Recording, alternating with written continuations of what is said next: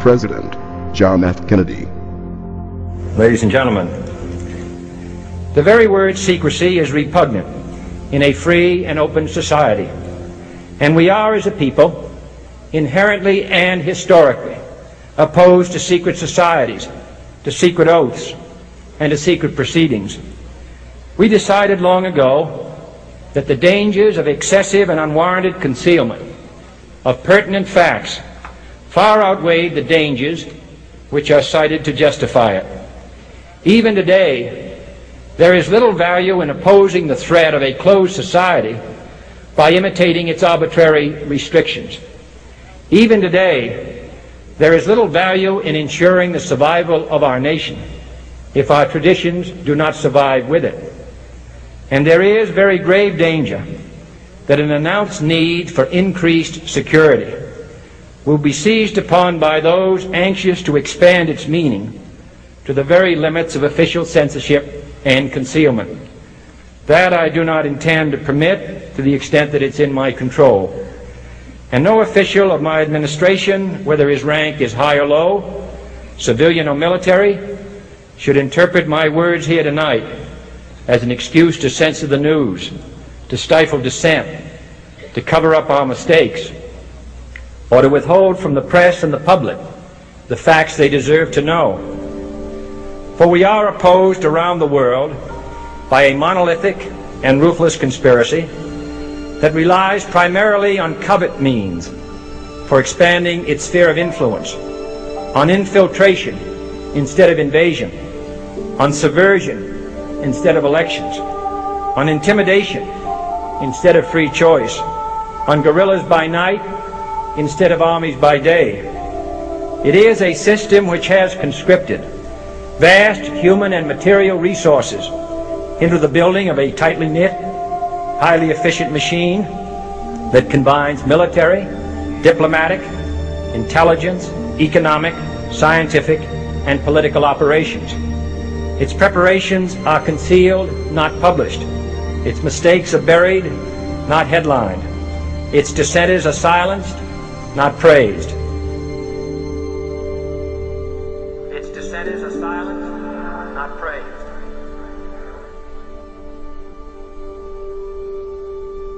Its dissenters are silenced, not praised. Its dissenters are silenced, not praised. Its dissenters are silenced, not praised. Its dissenters are silenced, not praised. No expenditure is questioned, no rumor is printed, no secret is revealed. No president should fear public scrutiny of his program, for from that scrutiny comes understanding, and from that understanding comes support or opposition, and both are necessary. I am not asking your newspapers to support an administration, but I am asking your help in the tremendous task of informing and alerting the American people. For I have complete confidence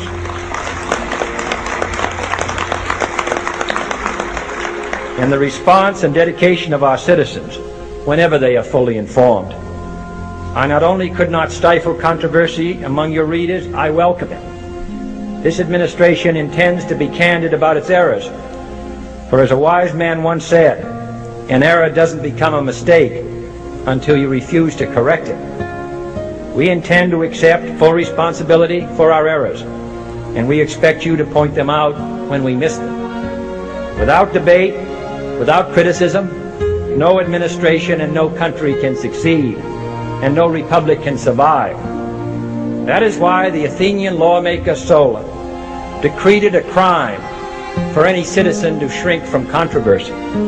And that is why our press was protected by the First Amendment, the only business in America specifically protected by the Constitution, not primarily to amuse and entertain, not to emphasize the trivial and the sentimental, not to simply give the public what it wants, but to inform, to arouse, to reflect, to state our dangers and our opportunities, to indicate our crises and our choices, to lead, mold, educate, and sometimes even anger public opinion.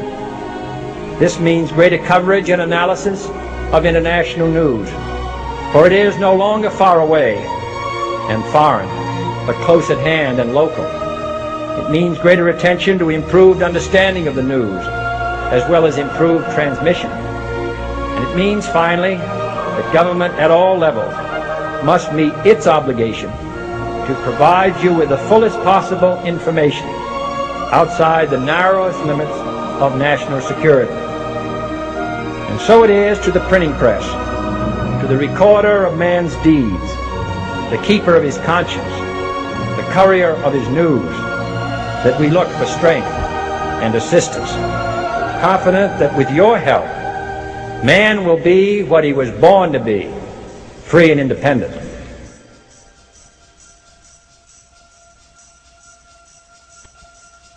You were both in Skull and Bones, the secret society.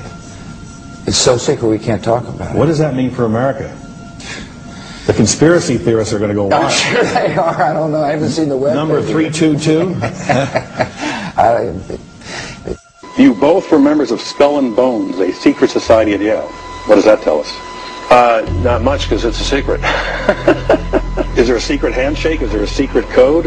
I wish there were something secret I could manifest. 322, a secret number? There are all kinds of secrets, Tim, but one thing is not a secret. I disagree with this president's direction that he's taking the country. We can do a better job, and I intend to do it. And we'll be watching. Be safe on the campaign trail. John Kerry, thanks for joining us. And we'll be right back. It's good to be back at the Council on Foreign Relations. As Pete mentioned, I've been a member for a long time and was actually a director for some period of time. I never mentioned that when I was campaigning for re-election back home in Wyoming. Senator Clinton, how you doing? I'm good. How are you? Can I ask you a quick question while you sign that? It was reported in June of 2006 you attended a meeting in Ottawa, Canada, the Bilderberg Group. Can you comment on that? What's going on for the Bilderberg meeting, and what do you guys talk about up there? I have no idea what you're talking about. Yeah, you do. I was reported you were up there, and people saw you up there. I just want to know what you guys talk about and meet about up there. Sir, I don't know. Why are they such top secret meetings? I have no idea what you're talking Your about. husband went to a Bilderberg meeting too. I'm just wondering. I'm not being rude or anything. No, I just want to know what happens at these meetings. Well, since I wasn't there, I have no idea. Okay, thank you, Senator. Thank you, Howard. There you go. Thank you very much. Listen, I am a happy member of the Bohemian Grove. I like the folks who come there, and it's really inappropriate for me to talk about the group beyond that. Thank you. Have you been there for the ceremony with the cremation of care? Frankly, I don't think that's something I need to talk to you about.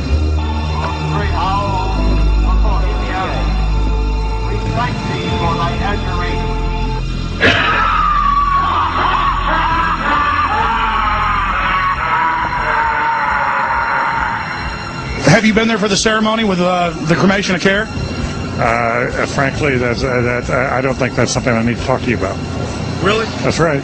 Well, I'm Alex Jones, and I snuck in there in 2000. I'm the guy that blew it wide open and got the video. It's been on national TV. Well, I disrespect you for that. You do? I do.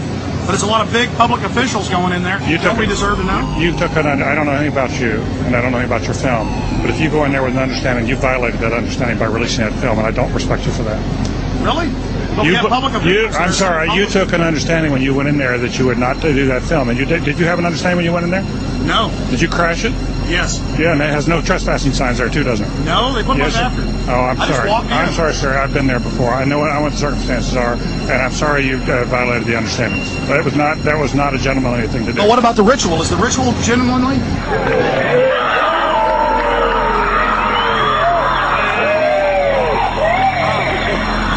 Sir, everything. I don't owe you this comment. I know.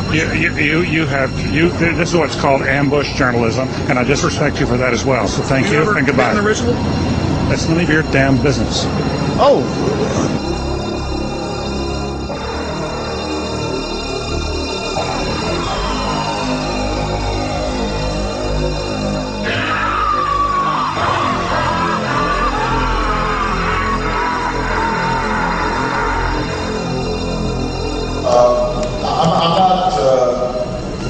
The Council on Foreign Relations, I don't know if I'm an official member. I've spoken there before.